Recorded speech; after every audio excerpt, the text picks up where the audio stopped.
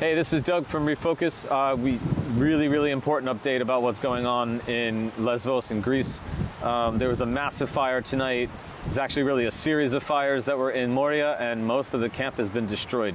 As you know from recent reports, COVID has been confirmed in a couple of cases, and there are many asymptomatic people that were kept in a quarantine area. We reported earlier today about this.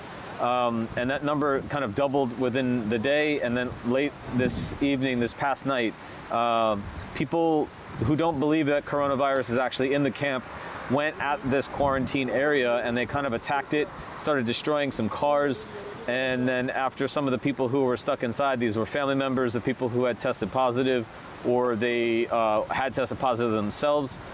This quarantine area was set up by NGOs and built previously in case something happened in the camp, and this area was started to being attacked, and then people kind of ran away, and then a bunch of fires were being set around the perimeter of the camp.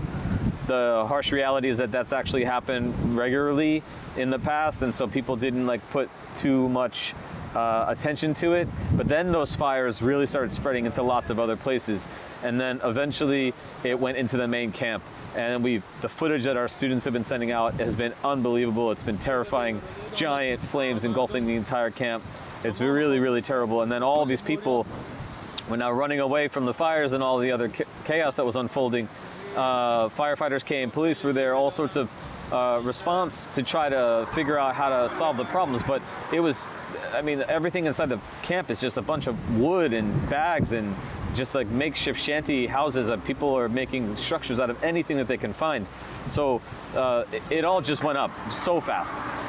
Then all these people are running out and they're trying to take the street to get out and get into Mytilene, but then the police wouldn't let them pass. So they went into the jungle, into the olive groves to try to get away from the area and to make it into Mytilene, but then the police set up other roadblocks.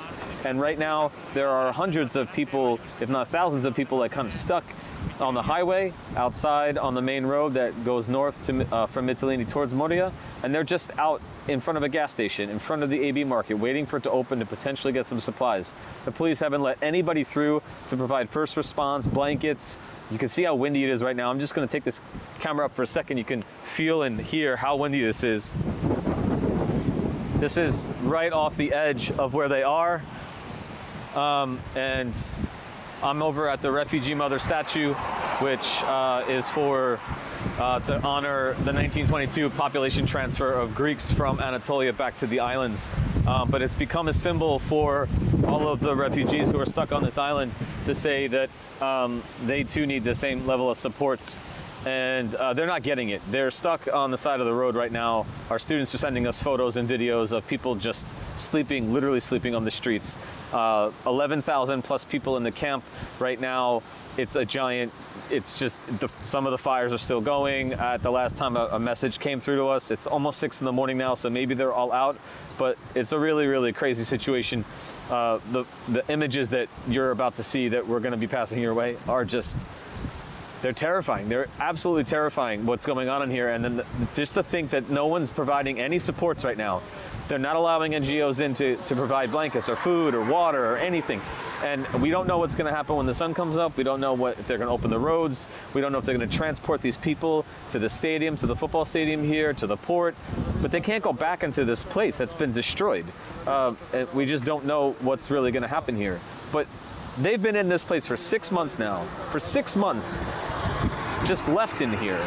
And I can't wrap my head around the idea or the logic behind the plans that they've put in place to just leave these people in here for 6 months. The people are just absolutely fed up with what's going on here. It's 6, like I said. We're going back out there once we get a chance to see if we can go on the road and get a little closer to where we are, but the police barricades are still up. They blocked the roads with their riot trucks and their buses, and so we're really unsure as to whether or not we're going to be allowed in to provide any first response supports. But we'll give you more information when we have it.